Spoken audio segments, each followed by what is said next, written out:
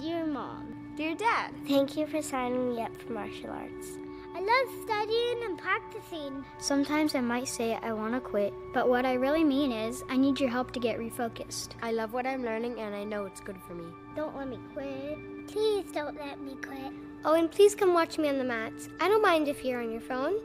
Just once in a while, smile or give me a thumbs up. And after class, tell me you love watching me work and train hard. Sometimes that's all I need to take my experience from good to great. Ask Sensei how I'm doing once in a while. He likes it when you ask him. Sensei teaches me the same thing you taught me, but I listen better here on the mat. Sensei always asks me to look at him in the eye when I talk to him.